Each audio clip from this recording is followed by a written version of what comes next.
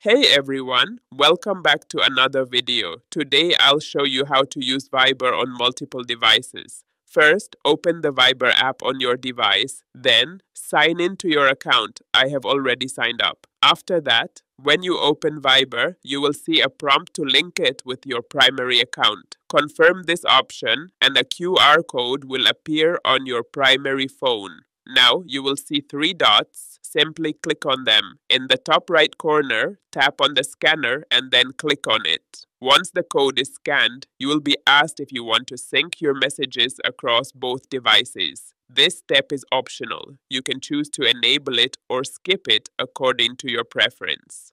Thanks for watching another video. If you found this helpful, don't forget to like, subscribe, and hit the bell so you never miss a daily drop.